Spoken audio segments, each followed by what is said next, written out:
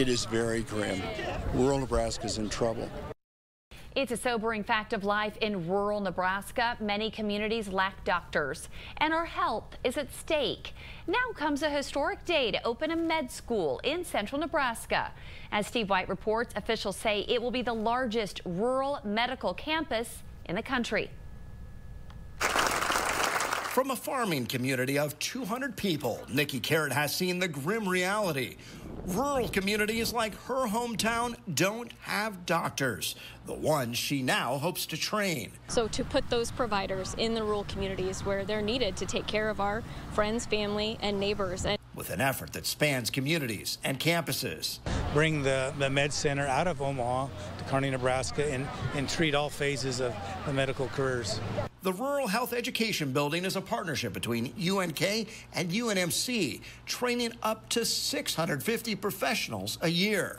This is not going to be a magic bullet. I mean, overnight, we're not going to have instant more health care providers. But I'm telling you, if we don't address it, rural Nebraska is going to look a lot worse. And for the first time, pharmacists and even MDs can go to med school in Kearney. The word that I'd like to use today is historic.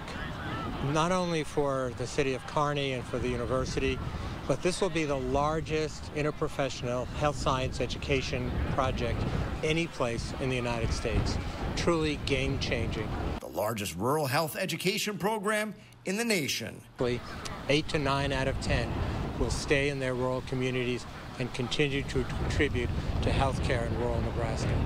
UNK Chancellor Doug Christensen says it's an investment of nearly $100 million, $35 million raised privately. And that's part of the unheard of part of it, where so many dollars were raised in Kearney, Nebraska. Ushering in a new era of healthcare that's happening only in Nebraska. It'll change the landscape of healthcare in Nebraska. Steve White reporting. Also at today's groundbreaking, NU President Ted Carter, who believes the entire country should take notice of what's happening in Kearney. Its reality won't be born until probably 5 to 10 years from now, when people will see what it's starting to do for the people of Nebraska. If there's anything worth doing in the state of Nebraska, we'll find the philanthropic support to do it, and this is a shining example of that. I mean, it's quite remarkable.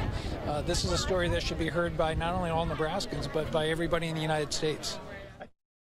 Another partner is Central Community College, whose president says they're breaking down silos and embracing new partnerships.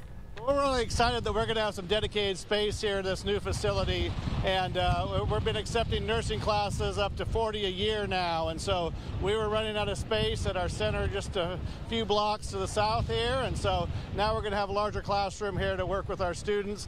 Plus, it'll just be a very seamless transfer then from our program into the UNMC program.